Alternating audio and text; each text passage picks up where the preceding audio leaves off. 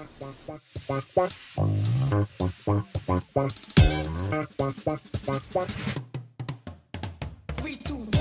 right, ladies and gentlemen, it's Friday night. It's 9:03, and that means it's time for the best thing to happen all week, Dino 101. If this is your first time here, sincerely welcome. We're very glad you're here. If this is not your first time here, welcome back, you fucking weirdos. Tonight, we are talking all about the Bone Wars, inarguably the most contentious period in paleontology ever. We have a very special guest expert from Dinosaur National Monument to help us talk about that.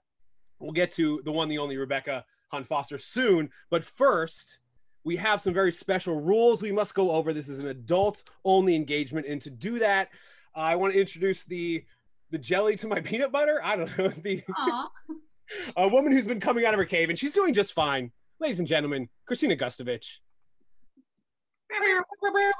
Air horn noises. Go ahead. Give us the important stuff. Tell us the important stuff. What's up? Welcome back to Dino 101. This is for grown-ups, and it is as interactive as you want it to be. So anything that's about to happen, including drinking adult beverages, do it to the extent that you like. So tonight we are recording. If you don't want your face to be part of that, you can turn your camera off, go down there. Something else down in that area of your screen is the chat feature. We love to see the chat poppin'. So if you have questions for us, for our guest expert, send them to the chat, and if we don't get to them right away, I'm keeping a tab as best I can for Q&A time that will come at the end. So here are some fun rules for the grown-ups, which at this point should be everyone till the kids go to bed, because here are the drinking rules. If you hear anything about birds, because birds are dinosaurs, you will take a drink. Birds. If you hear any of us make a dad joke, including your friends in the chat, they say something corny, groany, take a sip. And a gentle warning, maybe pace yourselves tonight, friends, because our topic is the Bone Wars. The word is bone. You hear the word bone, you're gonna take a sip. People in the chat are already like, pace yourself, guys. This is great, very, very sound advice. Kristina, we always like to know right at the beginning, like any class, we want to take attendance. We don't know where people are coming from, if they've ever been here before. So our first poll, and if this is your first time, you'll see we have a lot of polls, some of them much better than others. This is our first poll. How many times have you been to Dino 101? This is your first time and it seems fun. This is your first time and you're already sufficiently weirded out. 2 to 6 times, 7 to 12 times, or basically all of them that have ever occurred. Using your keypads, please vote now. It's Layla's first time. Welcome, Layla. Hey, Layla. Yeah, drop in the chat if it's your first time. I love first timers. This is my first time and it seems fun. We have 22, 26. The number is climbing of first timers. Hell yeah. Welcome home. It seems like there's a race between first timers and people that have never not been here. It's like 30%, 30%. You nerds, what's that kind of distribution called where there's a lot of the one over here and a lot of the one over there? Where it's like a double, like a Bactrian camel's back with the 2 humps? Bimodal. Yeah, thank you, chat. No, yep. You can always count in the chat. All right, I'm going to end this poll. Helen, first time. Hey, Helen. The real business is hand. It looks like, wow, a tie. A tie. Look at that. This is why voting is important. All it took was one person who abstained. Could have skewed this. But this is great. We have just as many newbies as we do seasoned Dino 101 veterans. I love that. Now, you guys, if you're a veteran, you know that every single Dino 101, we have a Dino of the day. And today, of course, is no different. Now, in order for me to intro the Dino of the day, I want you guys to take a moment and pretend, imagine, envision there's no quarantine in this scenario. You are in New York City. You are at the world famous American Museum of Natural History, and you are at the entrance to the Hall of Ornithischian Dinosaurs. I, as your intrepid tour guide, am about to give you 3 objectives for your very own fossil hunt. It is A, find a dinosaur, B, figure out what that thing is named, and C, take a dino selfie with it. Now, before you actually go into the hall, though, I put one of these in your beautiful hand. This is a tiny toy dinosaur. These are also tiny toy dinosaurs, and you may notice some of them are relatively anatomically correct. You got plates, you got spikes, you got clubs, you got crests, all that jazz. But you guys are a fair Dino 101 audience. You guys are too smart for the easy ones. I want to give you the most nondescript, the most challenging, the most generic, I'm throwing up air quotes, generic dinosaur. So of course I hand you this. No plates, no spikes. What is this thing? We don't even know. And that is the point. It's your job to go in the hall. And if you find it, should you find it, you win fame and fortune as getting your photo to be the photo that introduces today's dino of the day. That is right. This is my friend on the left, Julia Kennedy. Her absolute favorite dinosaur is the one, the only, the underrated, the produced from the Bone Wars, misunderstood. And we're going to learn more about the science later. Camptosaurus. The Camptosaurus. Oh, thank you. There we go. The Camptosaurus is our dino of the day. It is a flexible lizard. That's what its name means. And the theme for today is not just a Camptosaurus. We have man's best friend here, so it needs to be a Camptosaurus with a friend. That friend can be another Camptosaurus. It can be a dog. It can be you. However you want to render Camptosaurus with a friend doing friend stuff. Pen, paper, watercolors, digitally. If you choose to render it, again, totally optional. At the end of our time together, we'll go around the Zoom and you guys are going to hold up some very friendly pieces of Camptosaurus paleo art. All right. Whew. Enough with the intros. It's time to get to the very, very special guest at hand. She is the lead paleontologist at Dinosaur National Monument.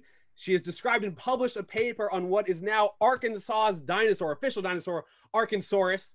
It's a good name for Arkansaurus dinosaur. And I just learned she is the owner of a very small menagerie, a tiny zoo that includes children.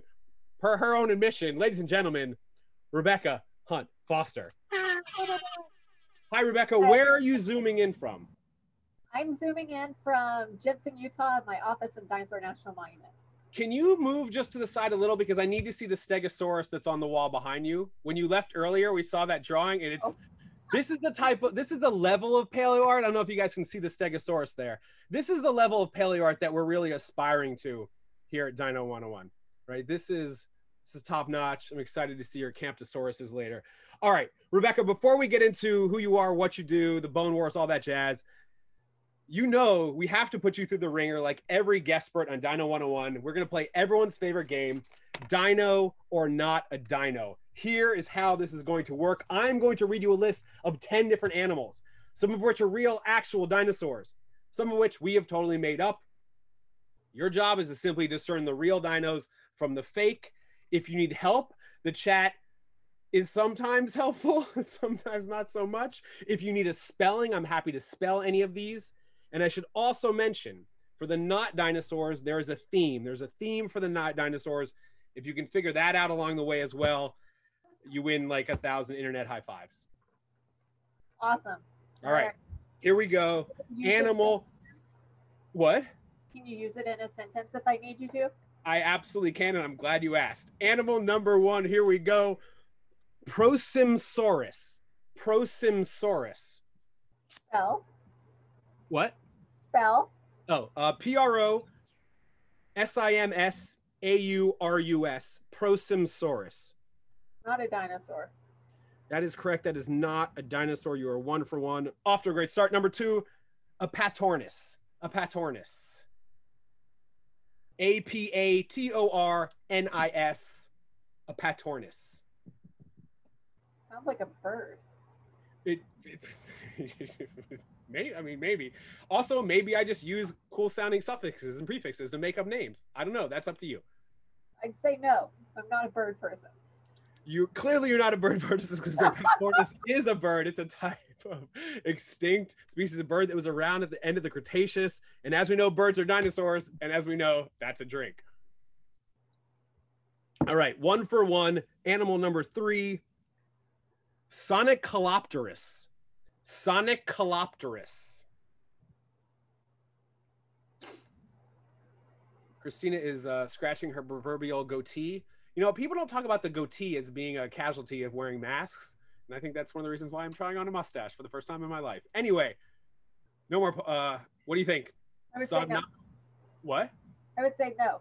That is correct. That's not a dinosaur. You're now 2 and 1. Number 4, Claosaurus. Just Claosaurus, like C-L-A-O. C-L-A-O-saurus.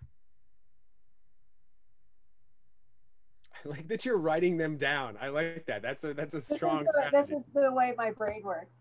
I would say probably yes, because that's the kind of name a paleontologist would name something obscure that they never actually knew what was.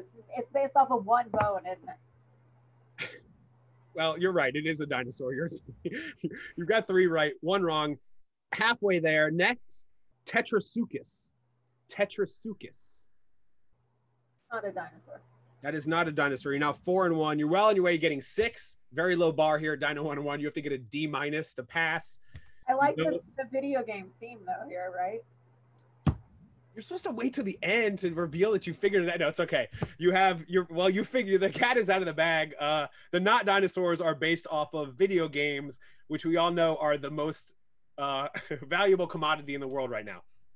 Yes. Stock market, right? Obviously. That and sitting in a movie theater. All right, next, Anchisaurus. Dinosaur. That is a dinosaur. You're gonna crush the rest of these. 5 and 1. Zeldonyx. Zeldonyx. Nope, that is not a dinosaur. Another correct answer. Next, Nanosaurus. Yes. Well, yes. We try to stay away from dubious genuses. Is Nanosaurus? According to my records here, Nanosaurus is a dinosaur. Okay. Next, you got 2 more. Right now, you are 7 and 1, which is great. Next, Princonodon. Princonodon.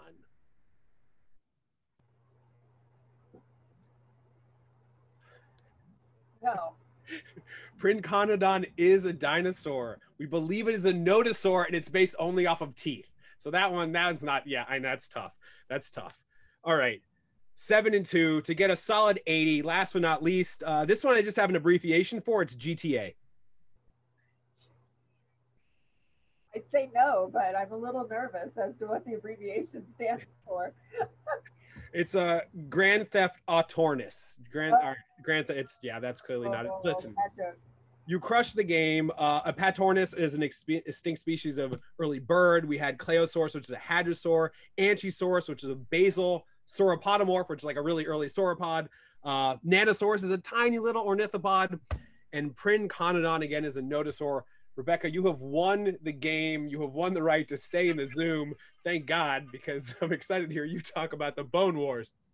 Now, before we get to the Bone Wars, though, Kristina and I were talking.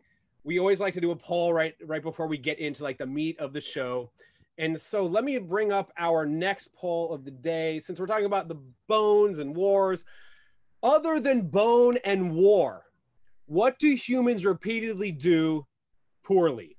Is it A, parallel park, B, ride in silence in the elevator, C, reply you too when someone tells us to have a safe flight, tip, or just the tip? Please vote now. Which do you believe humans just keep doing, but doing it poorly? Okay, we have a lot of votes. You can't vote because you're a co-host, Rebecca, but how would you vote if you could here? Let's see. Probably the replying you too or something like that. We all screw that one up. Like you go to the movie and they say enjoy your movie and you say you too, even though they don't get to watch a movie. Fair. Kristina kept on talking about how she tells waiters that they should also enjoy their meal. Yeah. They will eventually eat another meal, so I assume they can just save it for later. All right, I'm gonna go ahead and end this poll. It was a tight race, but I'm gonna show the results here. And apparently, I could have easily predicted this from the freakazoids that are in the chat every week. I love you guys. I love the dick necks. Oh, and just FYI, if you are a dick neck, you know who you are. If you ever get in a fight at a hockey game and you get arrested, I will absolutely pick you up in a giant black pickup truck, but I will be very disappointed with you. All right. That was an inside joke for like 4 people. Rebecca, all right, let's get to the meat of the matter. Where should we even begin? People have heard of the Bone Wars. Like, do we start with the people? Should we start with a specific species? Like when someone's like, what are the Bone Wars? Like, where do you begin? Yeah, I always kind of start with the people, I guess. Okay. Because the people are what made it a big war or a battle or whatever. I'm glad you brought that up because these are the pictures like people see when they look up Bone Wars, right? You search Bone Wars, you get these 2 guys. I want to show you this. I don't know if you've ever seen this, Rebecca. Kristina found this week, which I believe is a much better rendering of both of them. Not creepy or weird at all. There we go. Let's click off this one. Somebody wants to maybe make a Pixar adjacent movie with these guys as the stars. I don't know, but they know where and how I die. That is amazing. Yes. Well, all right, I'll shut up now. Take it away. I don't know where Hollywood's been. So yeah, it comes down to these two guys, these really charismatic people who had known each other for a long time. They were both paleontologists, and Marsh is from Yale, and Edward Drinker Cope is from the Academy of Natural Sciences in Philadelphia, and they've known each other for a while, and they're kind of swinging in the same circles like paleontologists do, and then they start kind of like getting in each other's faces and getting on each other's nerves, and you know after a while, about was it like 1872, they really start stepping on each other's toes. They would visit a quarry with each other. Then one of them would go backhanded and like sneak, pay somebody to sneak into this other guy's quarry at night, and it just kind of goes awry. And as soon as they all start heading out west to start doing the bulk of their paleontological field work, and not just on dinosaurs, a lot on mammals as well. Um, it really starts to get ugly. So you mentioned when we were on the phone earlier this week, you brought up, I think, four different things. I don't know if you remember what these four were, but you brought up four things that in your mind were the worst parts of the Bone Wars. Just this is bad. The Bone Wars were bad because blank. Do you remember what those were? I don't know why I'm voicing you now, but I think the things that I feel the worst about the Bone Wars is that they both ultimately kind of go broke and squander their family fortunes that they had. And the fossils were legitimately destroyed during this feud to keep each other away. There's even, talk of things being blown up to discourage further work. So whether or not that's hyperbole. But yeah, it's like all this bad stuff was happening. They were alienating other paleontologists who didn't even want to have anything to do with them or work with them anymore because they were just sick of the drama. So they were kind of out of there. And it actually ends up with the USGS no longer supporting paleontologists because of all the bad publicity they're getting. So that would be what I would consider kind of like the bad things that came out of the Bone Wars.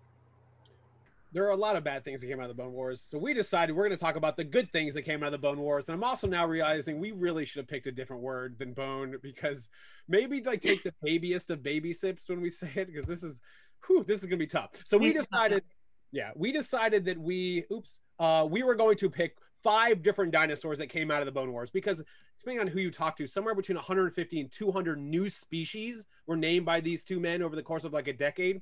So even though, yes, it was not great, and it defunded a lot of paleontology support for other dinosaur experts, we still got a ton of awesome dinosaurs out of it, including the 5 that we wanted to highlight tonight. So Rebecca, I'm going to bring up to the screen the first one, which actually, ironically, was our dino of the day last week.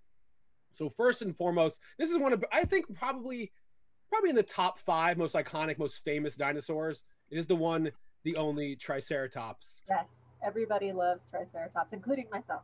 I think Triceratops is awesome.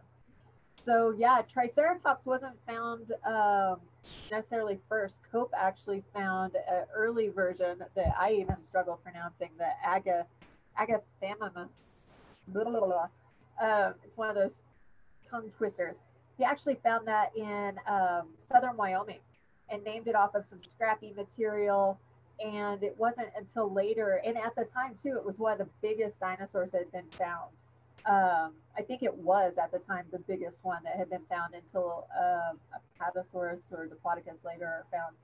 And yeah, so Cope's kind of like, oh, I've got this big dinosaur. And then they go around and Marsh, they find Triceratops bones and they kind of start comparing them. They're like, oh, they're the same thing. So that was kind of like the beginning of the deflation of these two guys finding a lot of similar things and naming them in the intense period of the bone battles.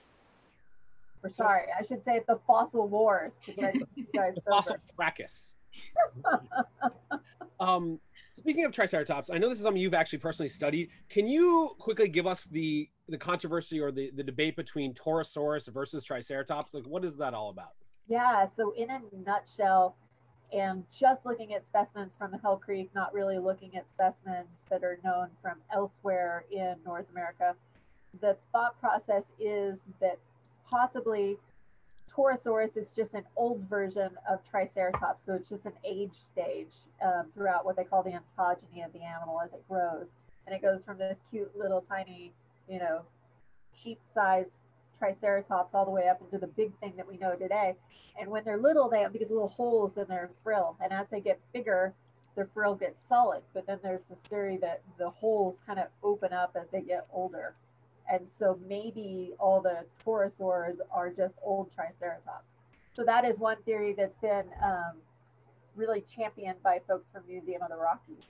So the frill in the Triceratops, that big piece of bone, is completely filled. And then in Torosaurus or maybe elderly Triceratops, there are holes and it's not completely filled in. So is it right to say that like the bone density or even just the amount of bone in that frill reduced over time? Yeah, they're thinking that it thins out over time.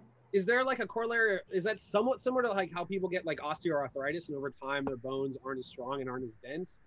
Yeah, I mean, maybe they have done a lot of histology work looking at the way the bone remodels in those areas. So I guess that probably plays into it. But we also have like, you know, smaller versions of Torosaurus. And that's what I actually worked on for my master's thesis, were small Torosaurus from Big Bend National Park. So, you know, and we get Torosaurus from other places like in the Denver area. So maybe Torosaurus is real. Jury's still out, is what I'm hearing. We're not. Jury's still out. Yeah, okay. Paleontologists always need something to yell about. This is one. That's fair. All right, I'm gonna bring on Kristina now. Hey, Kristina, how you doing? Hey. Just chilling in the background, holding it down per usual. I'm on the ones and twos. I'm not chilling. Oh, you're crushing the ones and twos per usual. But I know you have a dinosaur straight from the bone wars to tell us about. It's our dino of the day. Give us the science. Give us a background. What's up, Kristina? It's true. Our dino of the day, and I didn't have a yellow one, but I do have a gray and orange guy. Yeah, Rebecca has one too. Oh, nice, nice. Yeah, our dino of the day, the Camptosaurus. Marsh found this one. As we go through the dino set, a lot of them are cope discoveries, and Marsh needed some representation too. Marsh found this guy, and my model actually looks a lot like the way he initially mounted it. This is one of my favorite museum moments because a lot of dinos were initially mounted like meerkats, sitting straight up with dangly little paws. With that this ended up like, and that's the mount in the American Museum of Natural History in New York City as well. A couple of decades went by. They were flipped over, so they were to walk on all fours. Yeah, and then hug nice people in sundresses. That's sort of how they were mounted next. And then it turned out their hips were positioned in a way that made them habitual quadrupeds, meaning they could walk on 2 feet if they wanted most of the time, but then they had a habit of walking around on 4 if they needed to. So they could be walkie hands or grabby fingers. And this one looks like a meme of itself. That's why I chose this image. What is that? It looks like you put something in its hand here. I did, yes. Without something for scale, it's just bad science. Yes. One day, Captain will sponsor us. One day. One day, it's true. So, a side note, while I was trying to figure out the phrase habitual quadrupedalism, I learned about a TV show called The Family That Walks on All Fours. And it's a family of human people who walk on their feet and their hands. I hate that. I hate that so much. So, like, I have so many questions. I don't want to know any of the answers. It's really dumb. I'll host a watch party because I need to know more. This sounds like something we should discuss in the after party. Okay. Sounds good to me. All right. So we've hit up Triceratops / Torosaurus, Camptosaurus, another iconic dino from the American West that came out of the Bone Wars. We already saw a picture of it on the wall behind Rebecca. Rebecca, it is the one and the only Stegosaurus. Who found the first Stegosaurus? So Stegosaurus was first found by Marsh in 1877 in Morrison, Colorado. And I don't think Bernie was usually riding on the Stegosaurus, but he looks nice and warm and cuddly in there. I love Bernie. That's a holdover from last week when every single dino had Bernie for scale. I don't think it's old yet. It's not. It was a great week. You can do these forever. I'll never get tired of them. Oh, I know. We saw on your Facebook. Yeah, I got out of hand. Do you have the funny picture of the Stegosaurus I sent you? I have multiple funny pictures of Stegosaurus, which I will ask you about. So I like the rear up ones. Like what? Yes. So if you look at those, like they weren't sure if the spikes were spiky, if they were just like thorns or if they were these plates that were in a single row, like a chainsaw shark of some sort. So yeah, those were some of the early reconstructions. Here's another one of those cool ones where it's just like this single row of plates going down the back of this crazy scaly alligator looking guy. The real weird, I mean, these are great, obviously, but these are the ones that I would love to hear your take on. So I love these pictures. These are just like the best, especially in that black and white one. You can see a Stegosaurus taking its leap of faith off of the cliff in the background. It's just poetic. So when Marsh was first describing these things, he thought they were kind of like these aquatic turtles. And that's why he named them the roof lizard, because he thought that the plates laid down flat and were kind of like forming shingles over the body of it. So that is where this whole flat-lying plate thought process came from. And it wasn't until later when they start finding more better preserved Stegosaurus specimens like the roadkill stegosaur at Garden Park and things like that, that they were better able to tell what the position of those plates really were, and that they were actually more held up and staggered and not just, you know, flat crazy. So do you think this is a pretty accurate piece of paleo art here? Yeah, it's not bad. Okay. I mean, that's a good answer. Like, we just don't know. By the way, I try to use most of Sissio purple on DeviantArt's paleo art. That's what this one is as well. I just think they always have interesting colorations. There's always something there for scale. Yeah, so and that's always nice. Yeah, scale's great. You know, yeah. Stegosaurus is super cool. We even have a baby Stegosaurus from here at Dinosaur National Monument. So it's always fun to think about how tiny they were too. That's true, because at the American Museum of Natural History, their skeletal Stegosaurus mound has a little baby next to it too. Yep. Is that like the same? Yep, it's based off of our material and material that the Denver Museum found later. Yes, okay. And the thegomizers, I see that in your comment. The thegomizers are the tail spikes, and those are awesome because that name came from an old Far Side cartoon, if you remember the Far Side, where a caveman died from being hit by one of these tail spikes, and his name was Theg. So Ken Carpenter kind of coined that name in a talk once, the Thegomizer. And you either love it or you hate it. Is this the cave person, this guy naked in the Six Lake right here? Maybe that's Theg, yeah. And he's about to get it from that gliding Stegosaurus there. So it appears as though this Stegosaurus may be taking up Brontosaurus's space in a sex lake. Kristina, for our first-time viewers, can you explain what the hell a sex lake is? Of course I can. It's always good to do a vocabulary review. There is a paleontologist who really, really believes that it might be the only one, that sauropods were so big that they could not have mated on land. So they would have had to do so aquatically. So they would be buoyant enough to not crush each other's bones.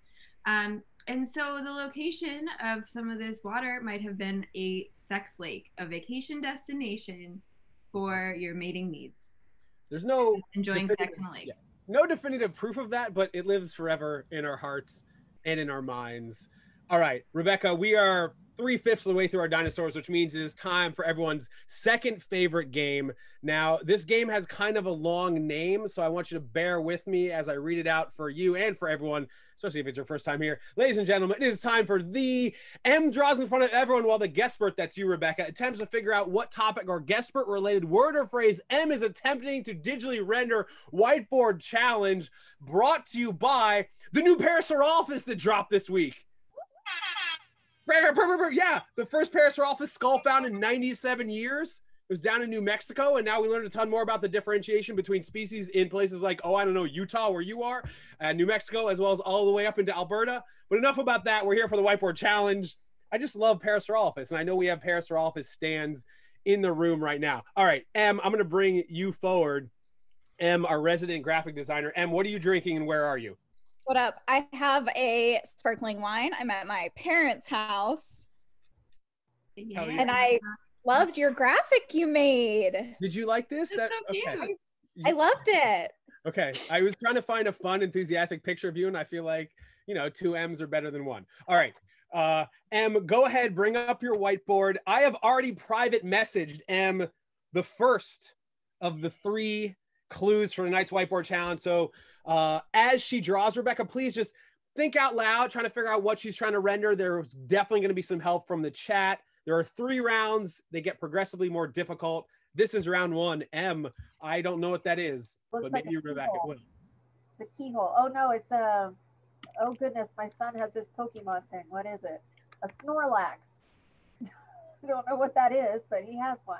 Remember, this is somewhat related to you or the theme for tonight. Oh goodness. Oh, is it? It's Marsh with his manly beard. Okay, that's it. It was Marsh's facial hair. OC Marsh's facial hair was clue number 1. That one, looks just like. That's excellent.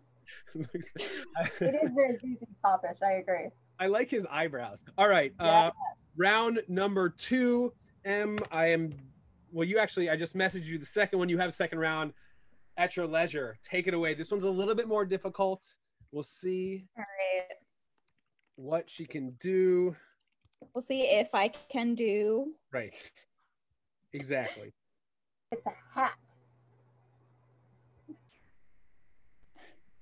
Oh boy.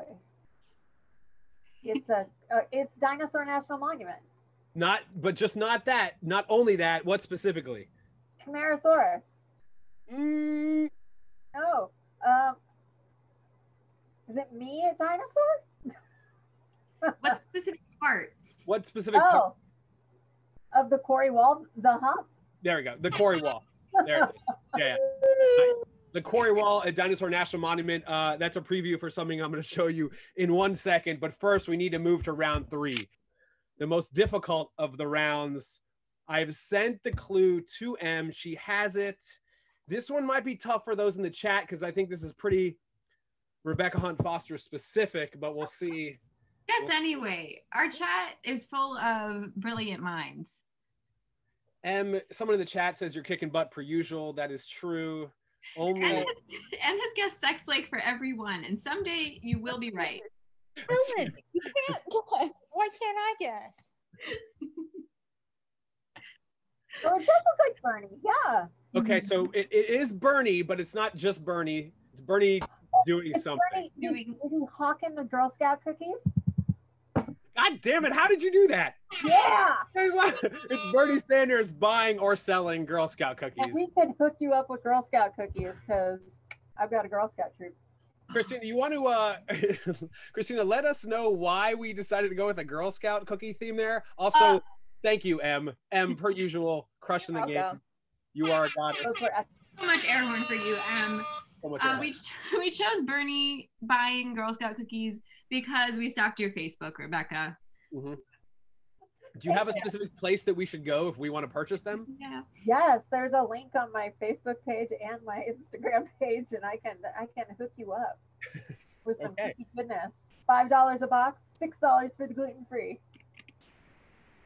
Is that a deal? Drop the link. Someone in the chat, drop the link. Drop the link. We'll find it. We'll find it. But this find a link for you. Yeah. Okay. This brings up an important question, though, Rebecca.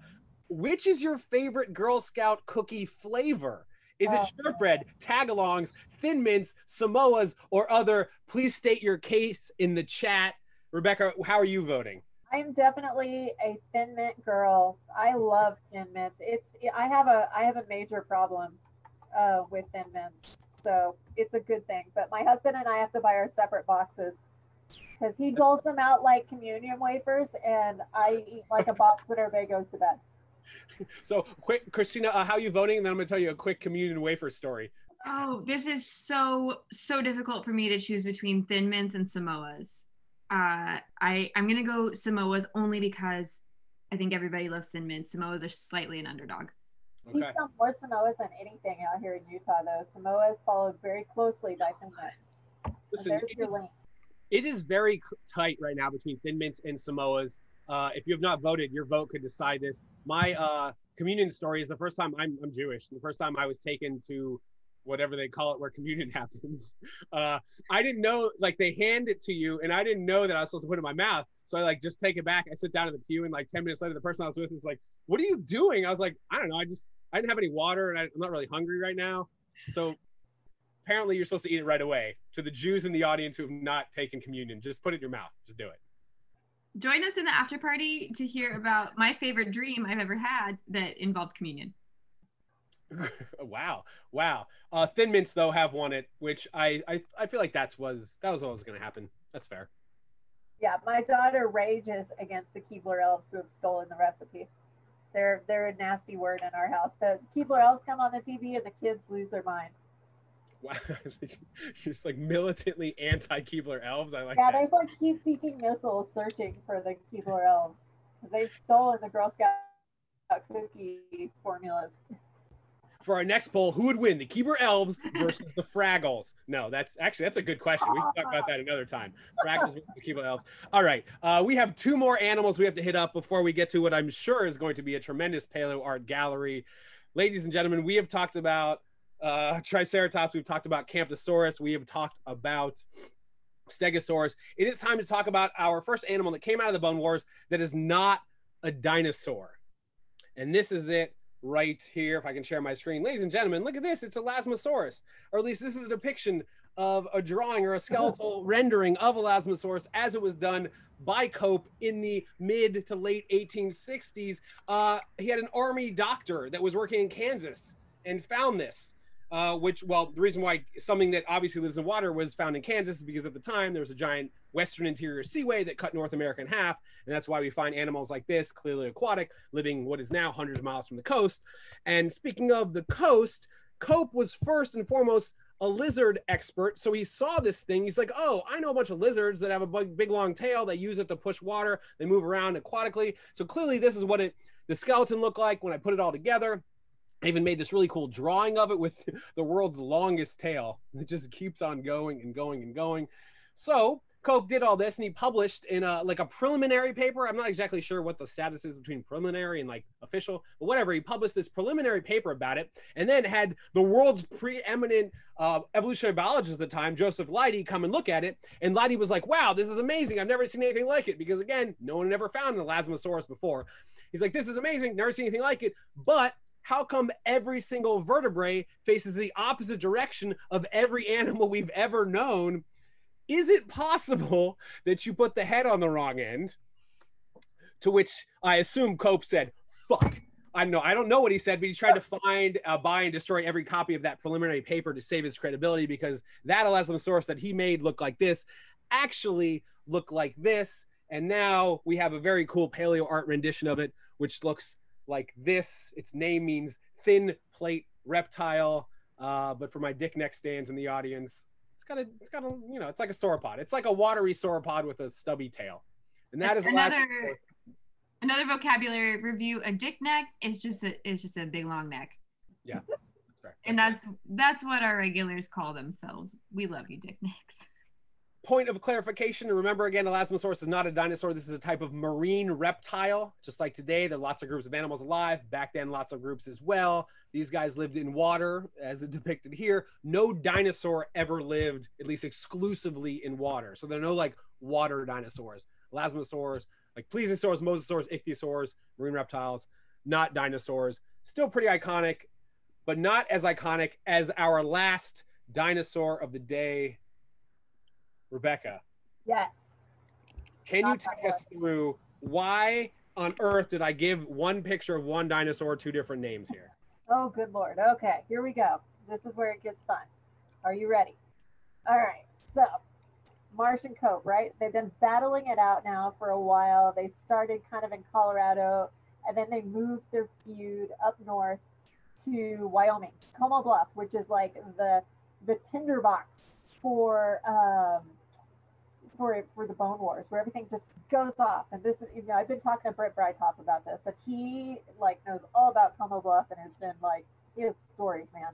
And when we think about Apatosaurus versus Brontosaurus, we think of these big dinosaurs. And Apatosaurus was actually named in 1877 by Marsh, and then Marsh later names Brontosaurus in 1879 based on a better specimen from Como Bluff. And so Apatosaurus means deceptive lizard, which is funny, and then Brontosaurus means thunder lizard, which is still funny. And it wasn't until the early 1900s that a guy named Elmer Riggs, who worked at the Field Museum, was like, dude, these are the same thing. And he like pointed this out, and everybody just kind of ignored poor Elmer Riggs like they always did. And it wasn't until the 1970s that people, you know, started paying attention and thinking, okay, well, maybe, you know, maybe Apatosaurus is Brontosaurus. And by this point, you know, the American Museum and a bunch of others already had their Apatosaurus labeled Brontosaurus. The Yale specimen, yeah, there we go. That's the American Museum specimen. The specimen at Yale, there we go, is actually the holotype for Brontosaurus. And so these things were called Brontosaurus forever. The Flintstones kind of perpetuated this myth. So it took people a long time. It took a really long time to retrain people to call things Apatosaurus and not Brontosaurus. And so we kind of get people retrained in the 1970s when Jack McIntosh starts working on this. And, you know, little kids are correcting adults by this point. And everybody's like, okay, so Brontosaurus isn't a real thing. It's really Apatosaurus. And then somebody else has to come into the picture. In 2015, Emmanuel Shop comes in and he like shakes up the bag of dinosaurs and writes like a 300-page paper and publishes like this giant tome on Apatosaurus and Brontosaurus and every specimen ever with, you know, hundreds of thousands of character states, it seemed, and like just an immense paper, and was like, oh no, Brontosaurus is real. And people are like, you know, what? We thought Brontosaurus wasn't real. So this is still a debate that's going on. I mean, Emmanuel did a really good job justifying his thoughts and put a lot of work into being like, it's real. But yeah, that's sauropod work for you. There, nobody can agree on anything. Sauropods, man. Sauropods. Or the long boys, the dick necks, whatever you want to call them. Yeah, darn sauropods. So I see a lot of people in the chat. Kristen just asked, so is either name cool to use? It right now, yeah. I mean, you can just say, oh yeah, I'm a shop person. I like him. You know, Emmanuel's my boy. So yeah, it just depends on who you pick. So you can call him by whatever name you want. And I like that as a segue to our very last poll. We have talked about some very cool named Bone Wars dinosaurs. So I'm not asking you right now which is your favorite, guys. I want to know which of tonight's Bone Wars dinosaurs. Oh, I forgot bone is a drink. We have not been sticking to our, I'm sure people are drinking on their own. You don't need my help. You're adults. Which of tonight's Bone Wars dinosaurs has the coolest meaning name? Is it Deceptive Lizard, Thunder Lizard, Flexible Lizard, Three-Horned Face, or Reptile Roof? Oh, I spelled it wrong. I put Rude Reptile. Shit, Roof Reptile. That should be Roof Reptile. Kristina, how you voting? Oh boy. I was just giving Kristina her A back because I did hear you say Kristen, and it's very important that we are Christine-us. Apologies. It's cool. Oh man, I'm partial to Flexible Lizard. I like that it's either like, ooh, I'm flexible, or like they're just easygoing and nice to have at a party. Okay. Rebecca? I've got to go with Deceptive Lizard. I like the you know, the sneakiness of that. But everybody loves Thunder Lizard, of course, because that's just it makes you envision a Brontosaurus. Yeah. This is actually closer than I thought. Thunder Lizard right now is in the lead. A couple more people have not voted, but Rude Reptile, Roof Reptile is second. I'm going to share these results. I thought we'd get more votes. I thought we'd get more votes for Deceptive Lizard. It is sneaky. I think as weird as we are, we're also a wholesome bunch who likes truth and justice. We don't want to be deceived. This is facts. This is true. All right, guys. We are somehow right on schedule. This might be a first. I don't know. But before we go to what I'm sure is going to be a tremendous paleoarc alley of Camptosauruses and friends, I'm sure, Kristina, we have some questions in the chat for our guest-spurt paleontologist. We sure do. And now is a great time to send me more. Any questions that you have been saving up for us, for our guest-spurt, anything that you've been curious about as we've gone through the Bone Wars and these guys with their experimental facial hair. Wait, Kristina, real quick pause. Remember when we Google search, if you Google image Bone Wars facial hair, a screenshot from Dino 101 is the third result. So I think we've made it. It's true. I called my mom and was like, I'm I'm not even in the image, but a show I do stuff for is the third Google image search result when you Google Bone Wars facial hair. All right, real questions. Hit us. Here we go. First question we got back at the beginning of the show. What was the press like at the time? How were dinosaurs communicated to the public, and were they aware of the Bone Wars? Great question. Yeah, prior to the Bone Wars, people didn't really know a lot about dinosaurs.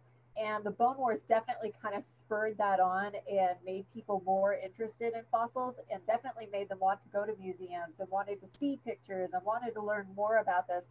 And there were quite a many saucy articles, like latter day social media in the New York Herald, that one of our viewers tonight, Susan, sent me some copies of last night, which was super cool to see, like these salacious articles, like with headlines calling things out. So it was a lot of fun to see these ancient articles on the Bone Wars, and imagine these men with their cigars sitting in their smoking rooms, you know, discussing, oh my God, can you believe what he did? So yeah, quite the scandal.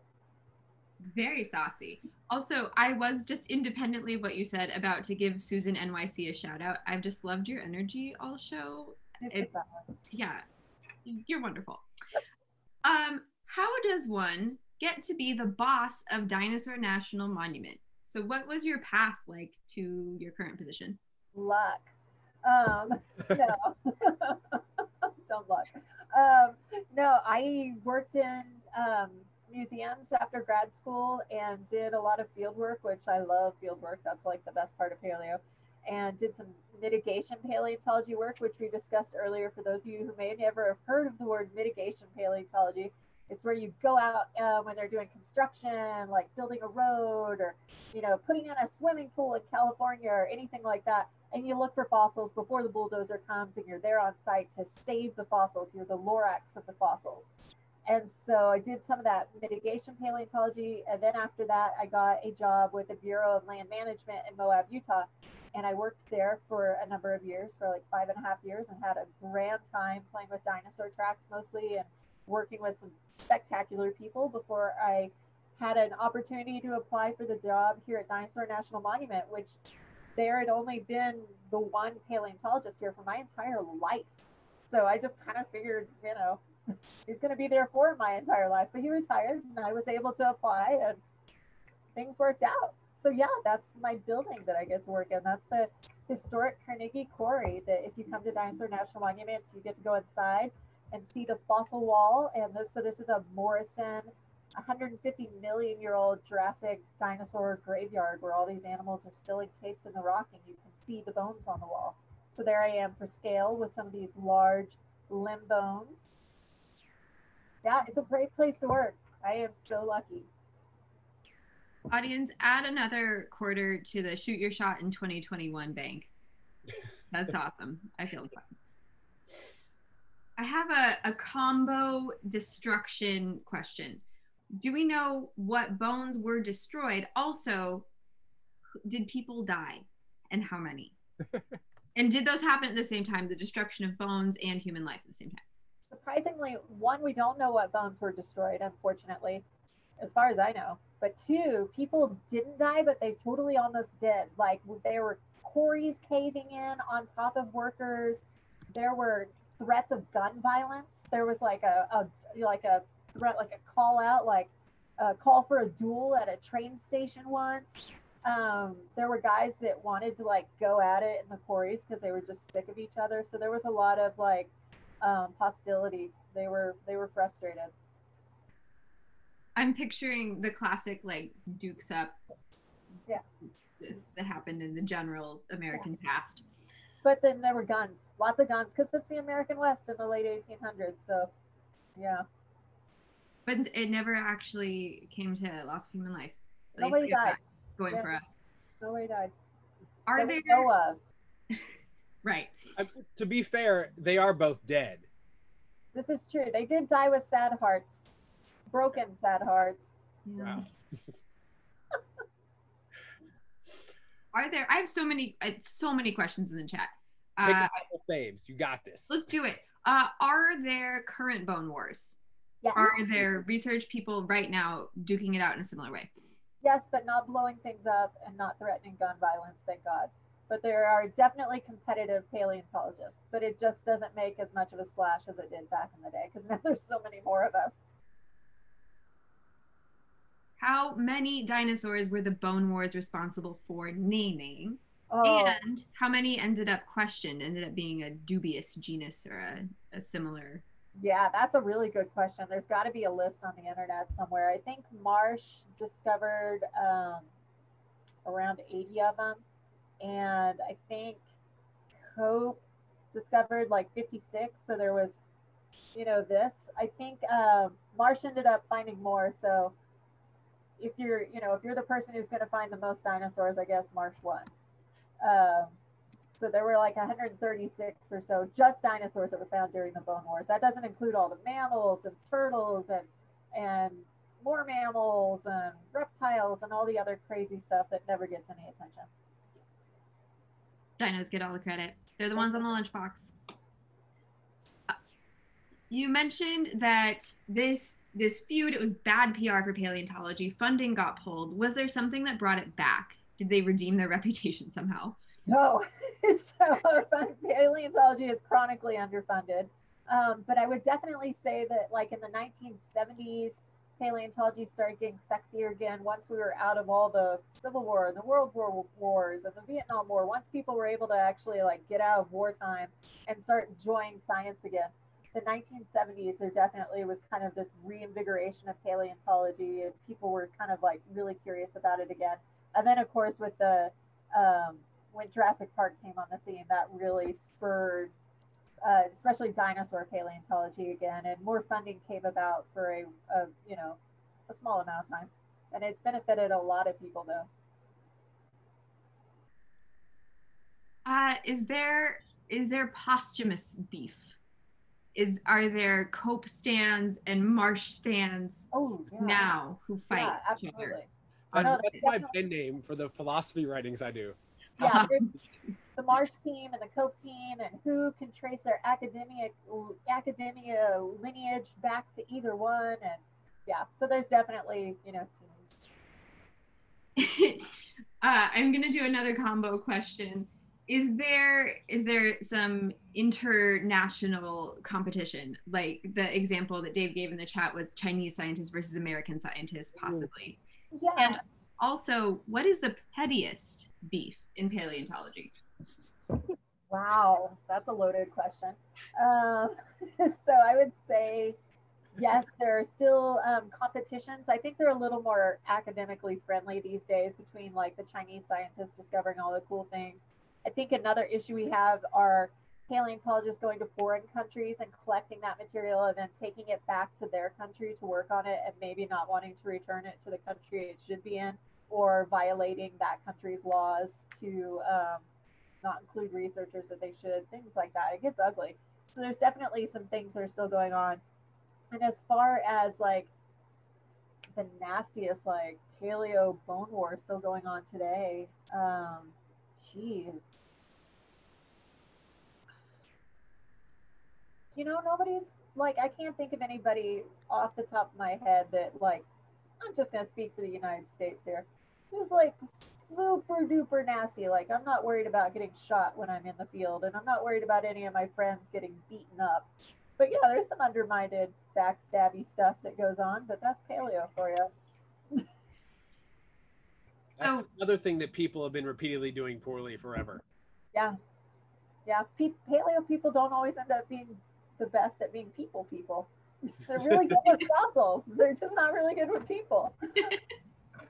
It puts life in perspective when you're like, I'm a future fossil. Yeah. I don't need to be nice. Yeah. Finally, Marsh or Cope? Ooh. Yeah.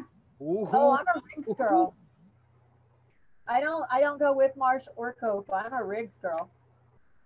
I like Elmer that. Riggs. Ooh. You gotta look him up. He's the man. Yeah, so, I mean, he invented glue, right? What's that? He invented glue, right?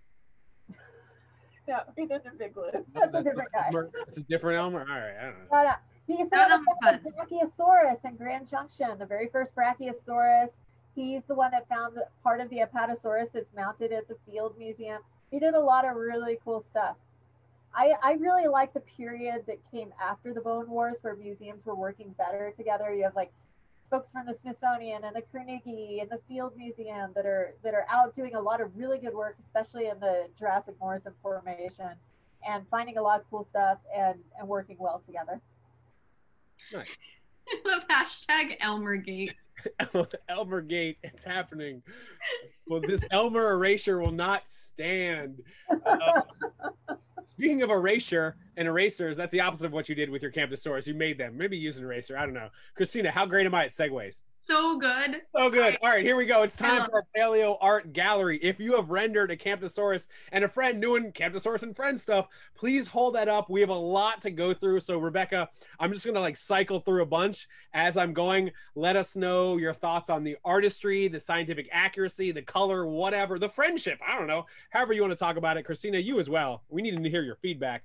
I'm going to start with our resident, our paleo artist, our paleographic design artist in residence. And with the chapstick. Yeah. Okay. This is Ellen's art. It's very good. And very soft. It's 3D. Very good. We're gonna go, I gotta keep it moving. We got a lot. Ooh, ooh. Ankylosaurus. Oh wow, that's awesome. That's, I believe that's a dad joke pun level too. So if you want to drink, you can drink to that. I like the Kylo Ren. That's excellent. That's good. That's good. We're going to a Ryan Drinker. I hope it's Adam Driver's face under that helmet. Camptosaurus sing this song, Judah. That's cute. It's cute. That is adorable. I love it. I think somebody needs to flesh that song out. Just a couple of buds. This next one is brought to you by Mountain Dew stand Michael Baharo, Camptosaurus. Oh, they're on Friends. Oh, I like it. Friends on Friends. I love it. I can hear a smelly cat in the background. This is a good time to mention, please, you guys, upload these, Twitter, Instagram, tag myself, Kristina, Atlas Obscura, Paleo Chick. Kristina, can you drop everyone's links in the chat? Please tag us so we can reshare these because they are works of art that belong in the Museum of Twitter. Next, Carol. Oh, they're on a comment. We'll be fine. Sure. Oh, it's a roller coaster. They're strapped at a fair or something. Yeah, they're at a fair riding a ride. I love it. Poor guy, the comment. Gene and Ruth, Camptosaurus. With an extant bird. That's good. It's good. Hey, nice necklace there, by the way. Yeah, I like it. I like the shoes too. The heels. It's good. It's good. We're going to Vanessa.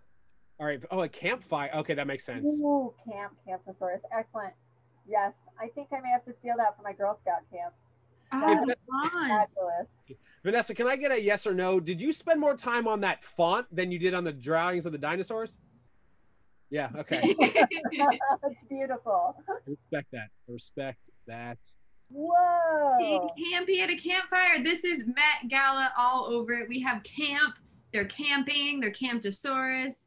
That's pretty cool. I like the Flavor Flav watch. I didn't see that. It's great. That's great. I love that. Does he have a grill in his mouth? Oh, sorry. We'll have to look later. Oh, with the meerkat. Oh, like his old self. Be my friend. Yeah. Oh, I love it. I see Jada fixing her hair like she somehow knows she's next. Oh, that's awesome. They look so happy. Oh, I love it. I like the colors on it too. I like how its tail's got some color. I like the emo hair too. The emo hair you put on the Campto there, that's pretty good stuff. And in the best way, its face reminds me of a vulture, a friendly vulture. Yes, yes. Jada specializes in sharks, so weird features on dinosaurs. I'll give it to you. Ooh, this is so. Look at the shading. Look at the shading. Just the hug we all crave. Is that a Furby? Is it a Furby? It's hilarious. I love it. I like his surprised look. Ah! That is great. That is great. This is tremendous. Oh, that is beautiful. Wow. Yeah. I love that. So jealous of people like Brian here who have the skill to make this, and Dennis, who also has tremendous paleo art skills. Legit paleo artist, I love their comic artist, Dennis St. John. That is cute. Friends with his own reflection. She's Like looking in Mulan. I know, he's so creative. So good. So good. We're going to Tierney now. Oh, Woo! jump roping. Oh, you just need one friend in a row. That's all you need. Awesome. I like the jump there. Do we have, oh, we got a couple more. Oh, we're going to Alec now. Ooh. I like the arms on this one. Yeah. With a dog friend. It's good. Give This is a good. hug. He's very cute. I wish I could draw nearly as, okay, we're going to New York City's, well, I guess my sister doesn't teach in the city proper anymore. So I guess we can give, you know what, in New York City's top 5 teacher is Brittany Beck. Oh, yeah. Of course, Campto on a Zoom call. That's With awesome. all of us. Oh, I that's love Dino. Yay! Love my dino friends with the past paleo art in the background and the chat popping off. wow. Wow. After party not sponsored by Atlas Obscura. Yeah, that's a good reminder. Once we get to the end of these, I'll give you guys info on how to come to the after party, which is totally optional and not attached to Atlas Obscura. Next, from Megan, a completely different dino, but shh. But shh. It's kitty friends. That is awesome. Playing with their tail. That's cute. That's what my house looks like. Oh, the snail. And your nail polish rocks, by the way. Yeah, it's pretty great. We Pretty good. broke Dustin. He's whimpering about a snail. Oh. Oh, I like that you've used, oh, that's good. You used the theme from the Not Dinos. I like that. Man, Oh, thinks he's playing. that is awesome. Julia, Oh, it's unplugged. Julia Kennedy, I know you don't have a drawing, but I see your face. Were you in this room when your picture was on the screen? She's not paying attention. Never mind. She didn't forget it. We have too many dinosaurs to go to. Oh, I like the coloring here. I like the coloring. It must have an invisible friend. I guess it's got an invisible friend. That is cool. Its friends are the friends we made along the way. Exactly. Exactly. Kevin and Courtney, who have been hilarious in the chat, I might add. Oh, look at Whoa! Full A on beautiful painting. pal. I love the rainbow. at the end of the day, this is really a depiction of the electromagnetic spectrum that is emitting from our star. I like this. Multidisciplinary, here for it. Amanda's got a whole storyboard going on. My Dino. Oh, Oh, that's so awesome. I love it. flexible lizard, flexible with its schedule. That's so cute. This is one of the best galleries we've had. Really, wow. All right, see, this is now this is what I can vibe with. I vibe with these. No, they're drinking. I like his hat. And a camping one, another camping one. That's awesome. Are those purple Uggs? Are we wearing purple Uggs? I don't know about that. Excellent. All right, we're gonna keep it moving. We got. Wait, this is someone outside that I did not meet. Oh, you have a drawing and you're outside freezing to death. Yeah. Fellow Christy with a K. Look at it. How cute. Oh, that's Christy Colum. She is a whale expert. True facts. That is great. I love it. Camdosaurus and friend on the go. Oh, nice. This one is great. I like the little humpback situation going on here.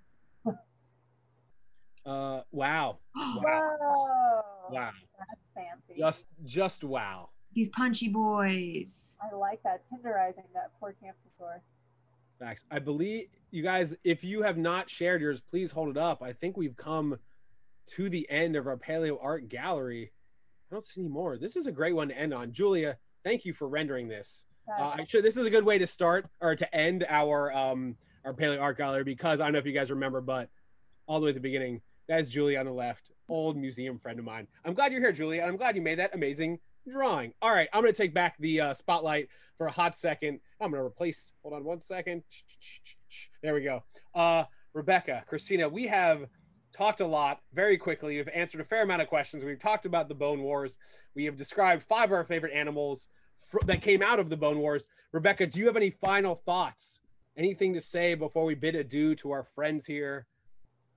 in the Dino 101. Yeah, don't throw rocks at your friends when you're working in quarries. How's that for random? You said random. One other thing that you definitely should do, did you tell them the paleontology mitigation story that you told me earlier? We didn't say that in this room. Can you just tell us the real quick on that? Because that was great. It's a great idea. I love that. Yeah, so we were doing a water pipeline project here in the monument recently, and they had dug a hole, and there were some cool rocks down there I wanted to look at. So I jumped in the hole, and I had an allosaur claw in my hand hidden, and I grabbed some mud and held it up and was like, "Oh my God, you guys, you found a fossil! You have to stop work.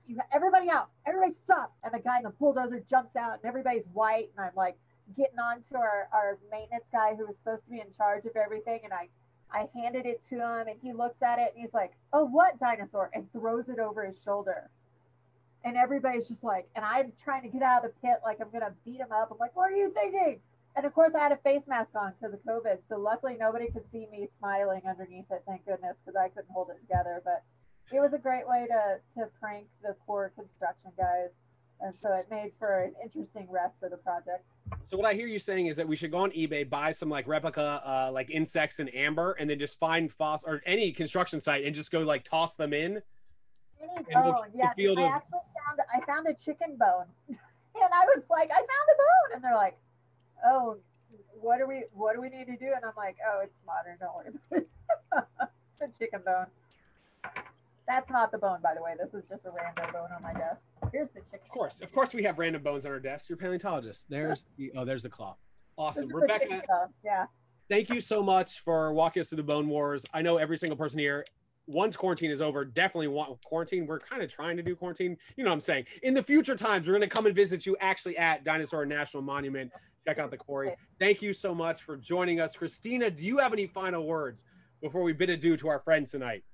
Yes, it's 2021. Shoot your shot, wear your mask, get your shot, and do whatever the heck you want with your facial hair, like Marsh and Cope and Dustin Grolick. Thank you. I knew that was coming. Listen, I just want to try it for like a couple weeks, whatever. Thank you guys so much for coming. This is a ton of fun. We've had a big room. Per usual, we do have an after party because you guys have been drinking now heavily for an hour and 10 minutes. I apologize for having Bone being the drinking cue tonight. The after party is totally optional. It's not attached to Atlas Obscura at all. If you want the link, dive head first into my DMs on either Twitter or Instagram. I will send you the link to the after party. If you've been to the after party before, it is the same link every week. So leave me alone for that. But for now, you guys, I don't care if you're asking questions, searching for dinosaurs, are using a miniature scooper to dig out scoops of ice cream to make ice cream cookies out of Girl Scout. I already fucked that up. I fucked it up. Let me try that one more time. Or using a miniature scooper to make tiny Girl Scout cookie ice cream sandwiches. That is what I meant to say, which I think would be a really fun idea for the summer. Mini ice cream. Girl, I can't even the words. I love you guys. I'm putting that link in the comments for everybody. Cool. Make some Girl Scout cookie ice cream sandwiches and then just mail them to us. I'm sure they won't melt. Yeah. And really good in milkshakes. Really good. Oh, you guys, one last thing. I'm sorry. I'll see you in the after party, but I forgot to tell you, this Zoom room never ends. No, the last thing, we should probably mention what we're doing next week, which is going to be very fun. You guys, we have a very, very important event coming up. Some people call it the Super Bowl, but we call it Dino 101's Superb Owls, because obviously we're going to talk about one of the greatest group of dinosaurs that are still alive ever. That doesn't make any sense. Anyway. This is our special guest next week, Jess Anderson, who is a certified wildlife rehabilitator. This is a picture of her choking out an eagle that was not behaving. No, she's taking care of an eagle here. Next week, we're going to talk through some of the best owls on the planet, and then your votes are going to determine which is the most superb owl. I'm very, very stoked about this. Kristina, I know you're very excited about the burrowing owls. I love the little burrowing ones. I love the elf one because it's the smallest one of all. All right, we did it. We're only 12 minutes over, usually 15 minutes over, so we can sit here and talk for 3 minutes. Psych, I'm gonna say bye to you guys. We'll see you in the after party. If not, we'll see you next week. I love all of you. Never stop digging. Dinosaurs are the greatest group of animals who've ever existed.